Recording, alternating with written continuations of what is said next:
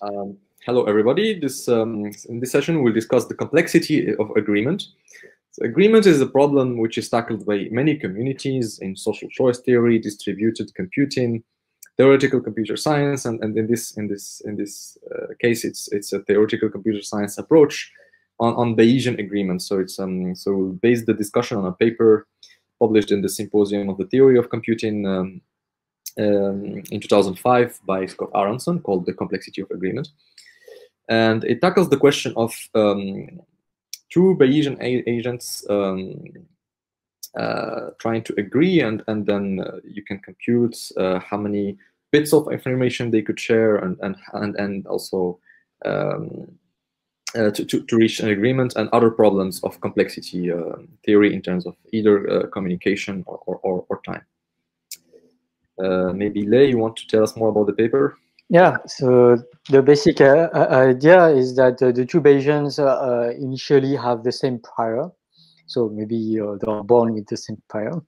And then they collect very different data. Like you can imagine that one Bayesian is going to live his life in one way, like the other Bayesian is going to live her life in a very different way. So they collect very different data. And because of this, they have different posterior. Like, so if you ask them, for instance, what is the probability that France will win the next World Cup, then maybe they will disagree because they have access to different data. So they say different probabilities. Like maybe one is going to say 10% and the other is going to say 50%.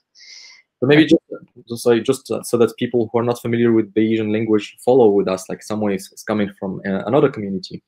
What do you mean by a prior? So when we say this Bayes, she has a prior on the France winning the World Cup, or she has a prior, or and then she changed her prior, or and then she has a posterior. So maybe just introduce this language to. Yeah. Sorry about this.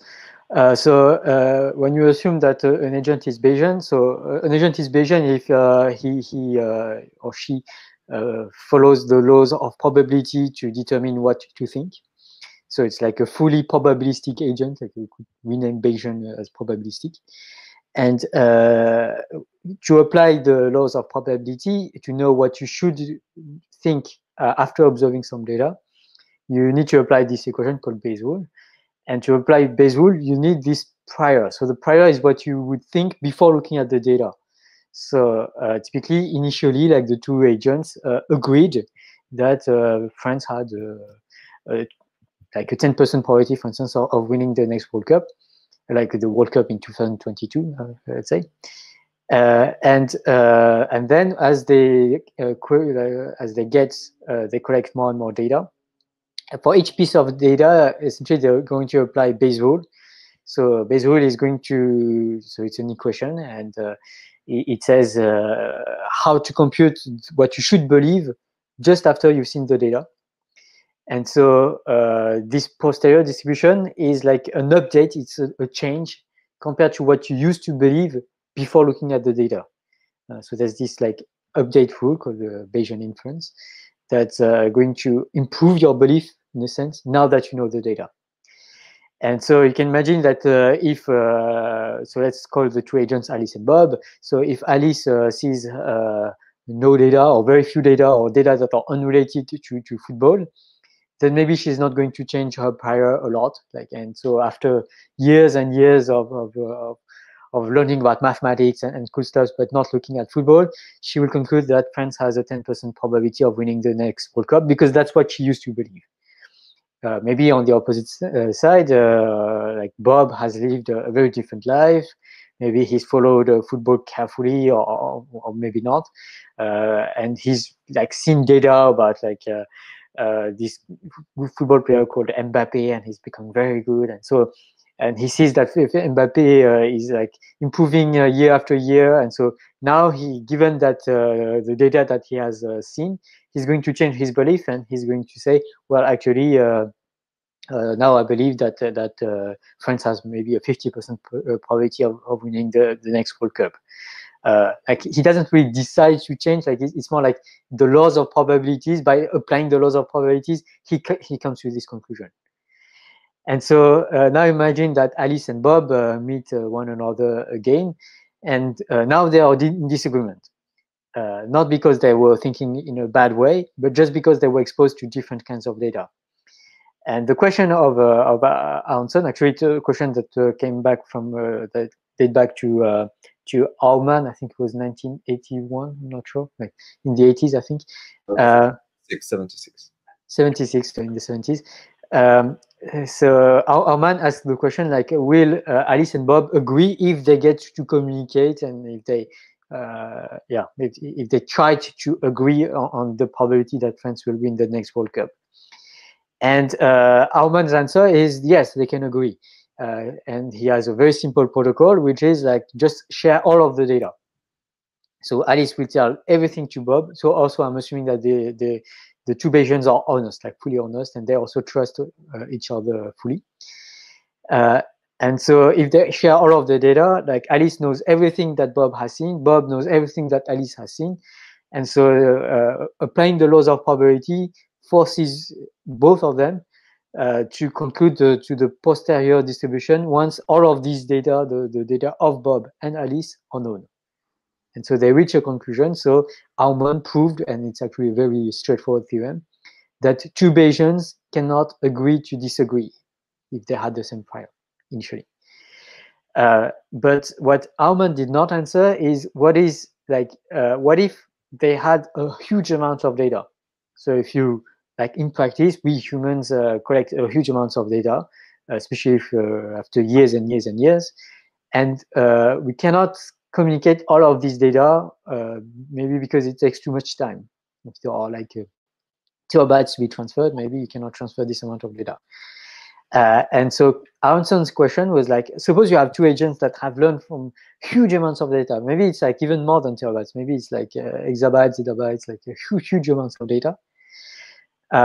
Can they agree quickly without transferring most of, or even hardly any of this data? And the mind-blowing answer of Aronson is that yes, they can agree efficiently.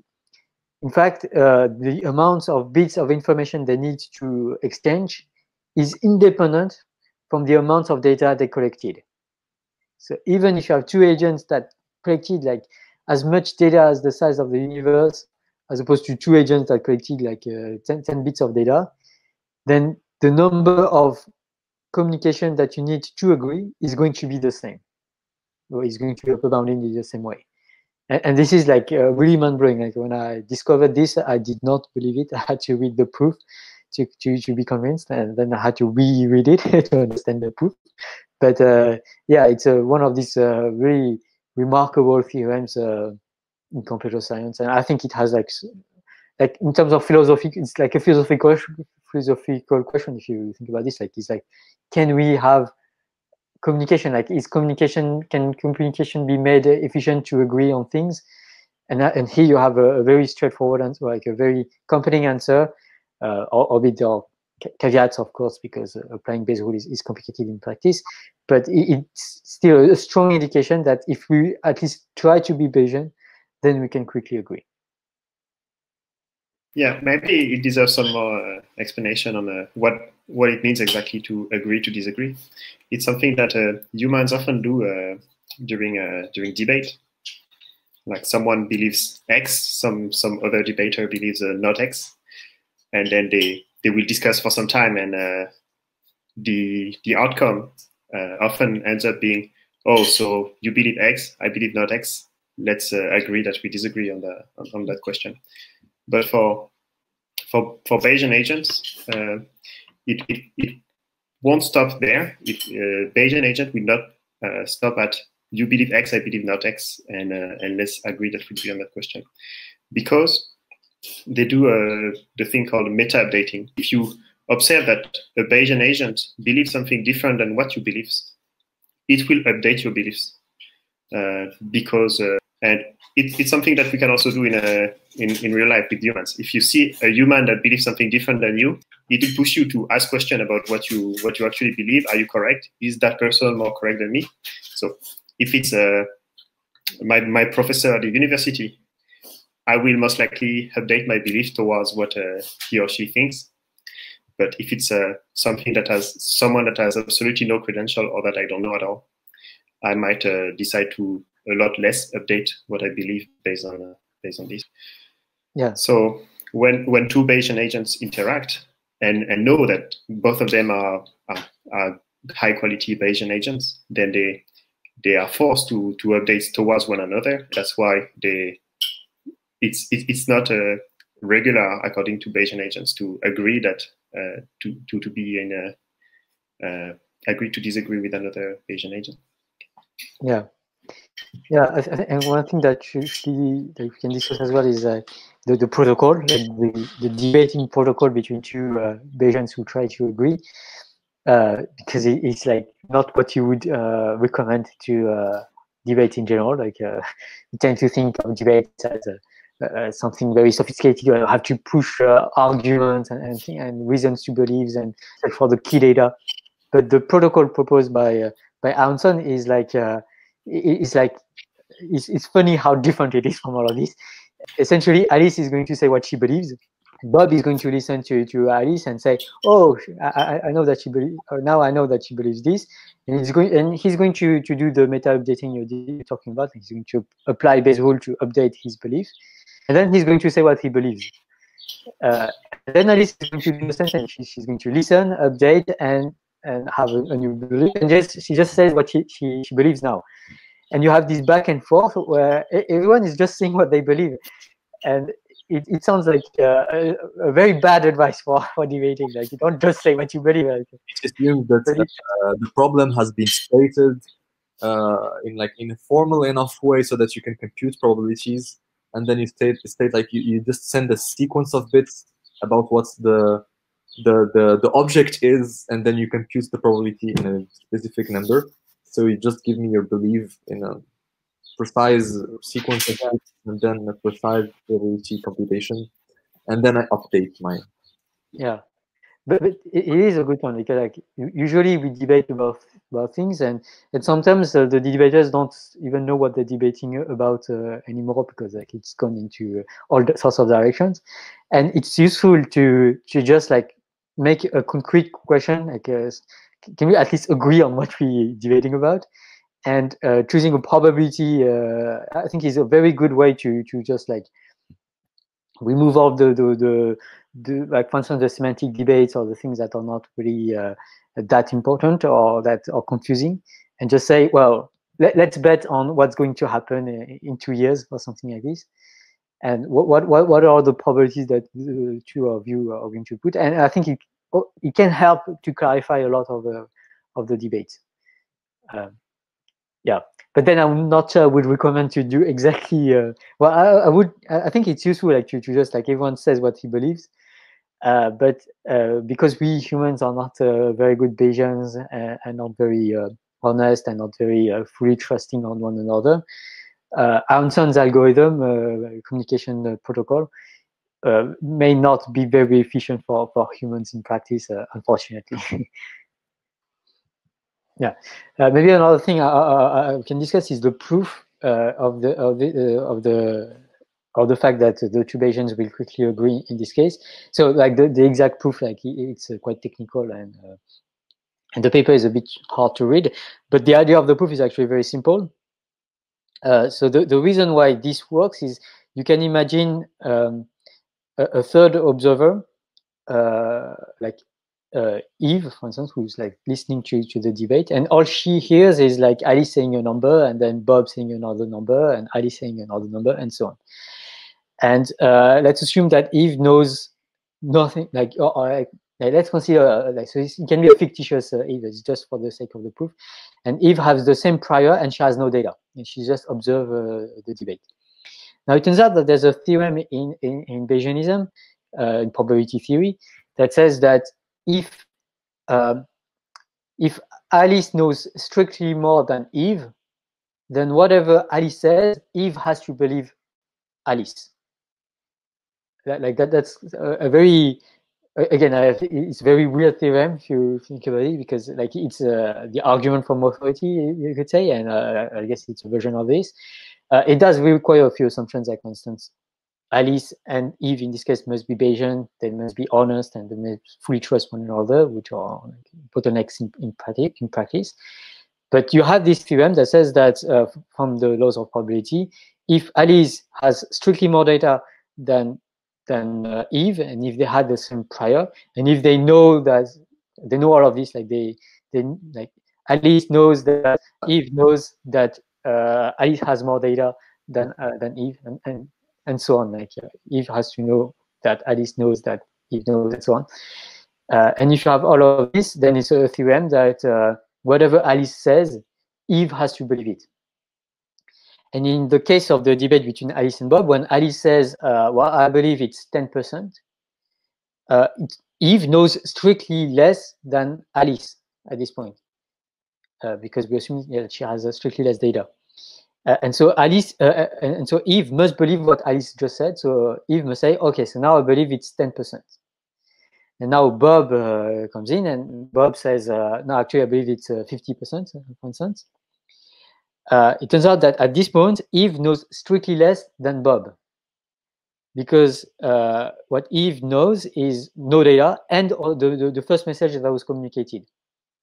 So Eve only knows that Alice thinks initially that it's 10%, but Bob also knows it, because Bob is listening to Alice as well. So Eve knows strictly less than Bob, so now she should believe whatever Bob says. So if the debate was like Alice said 10%, then Bob say 50%, then Eve first should believe 10% and then 50%, and so on. So then if Alice says 20%, then Eve should believe 20%. If Bob says 40%, then Eve should believe 40%, and so on.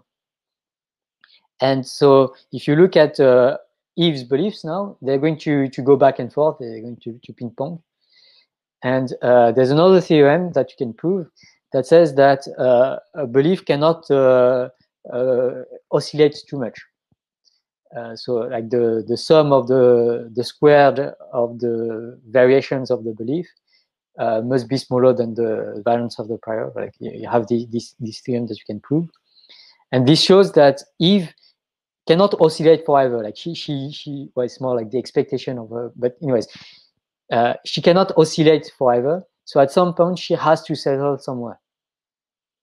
And if Eve settles somewhere, it means that because she believes whatever Alice and Bob says, it means that Alice and Bob are essentially saying the same thing.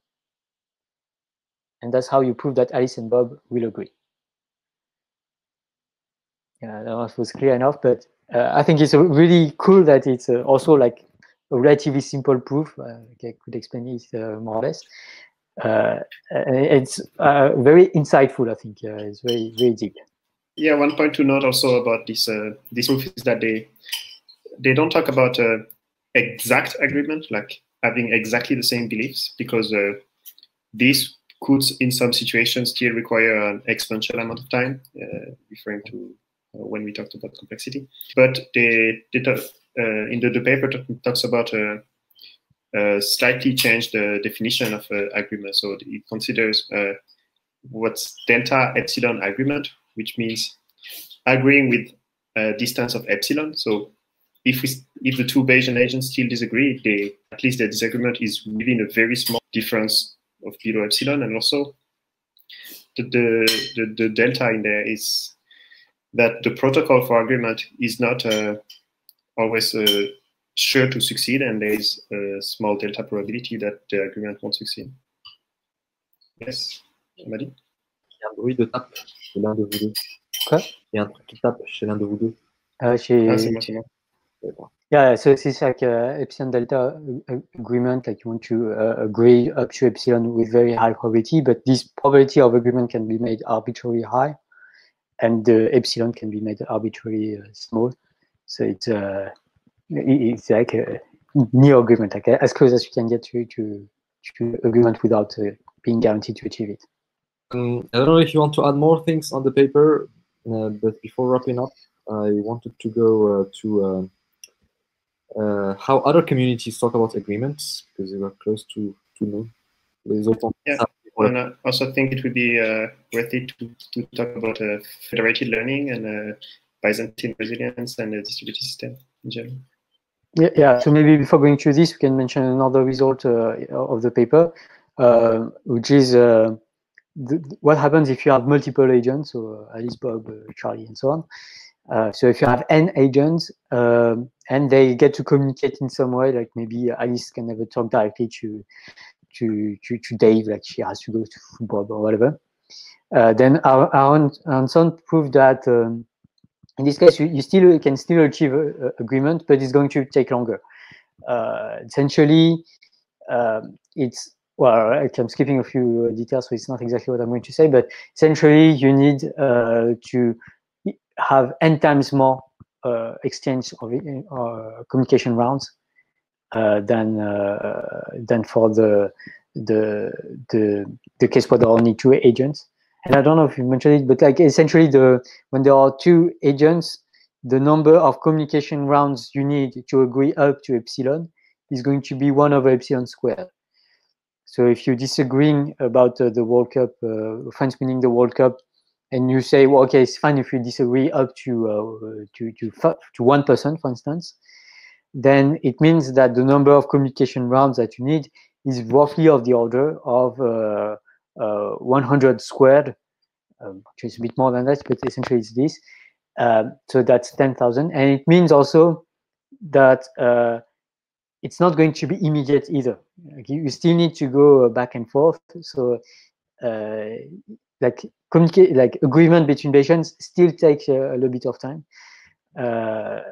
And it's not immediate. However, one thing that the paper does not answer, it's left as an open point, is the question of whether there could be a more effective, more efficient communication scheme than the one of Aronson. Or maybe you can even prove that Aronson's scheme, I think he proved that it could not be better than something. But yeah, so right now there's a gap like in our knowledge. Like we know that to get epsilon agreement, you need to communicate at most 1 over epsilon squared times. But we know that it's going to take at least log of 1 over epsilon. That's the number of decimals you want to agree up. But we don't know the minimal number of communication rounds to reach agreement. And maybe you can still have an exponential speed up compared to Aronson's result. We don't know. Yes, Louis. So agreement in distributed computing.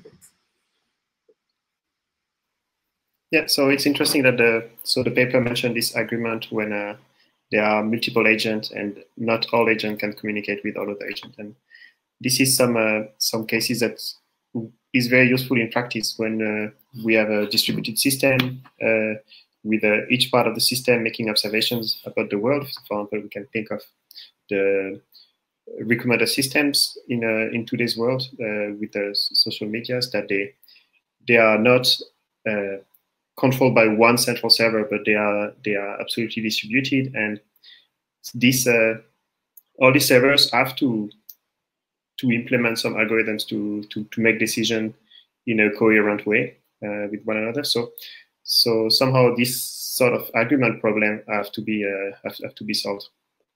And one thing we often discussed in this channel is also the concept of Byzantine resilience, which is when you are a distributed system and you can't trust fully all the parts of the system, how do you continue to do exactly what you want to do and you don't fail because of parts of the system that are working against you? And so this is not mentioned at all in the paper, and I expect that the solutions from this paper won't succeed at all in the case of Byzantines in the system. Malicious Bayesians, that like malicious and Bayesian is maybe not. Well, yeah. So I think there's an interesting research to be done about Byzantine Bayesian agreement or Byzantine Bayesian learning in general. Oh, hopefully what you have. Maybe the last point is that so there is the distributed community approach to consensus and agreements, and here there is like no inference, no updating of priors. It's mostly propositions, and we want to agree on a value that was proposed. So typically the consensus statement is that at the end, the value that was decided is a value that was proposed. So rarely you see, like, there are protocols where people update what they propose, but it's mostly about having a quorum or a quota or like a majority proposing the same thing and then reaching agreements because they proposed the same thing. Now, the third community that is also tackling agreement a lot is the community of game theory. So social choice theory, aggregating preferences, voting systems. So you can think of voting systems as an approach that humanity invented to solve the problem of reaching consensus and agreeing. And also this is maybe another direction where the toolbox of Bayesian agreement can bring new interesting problems people could work on. I don't know if Lei wants to add this or something on this. Yeah, I think there's a lot to like. These are three different ways, but with different constraints to tackle the problem of agreement, and all of them have interesting features, and also like maybe you should combine the different features. Like some ideas from one side are like should be combined because like there's a more overarching problem.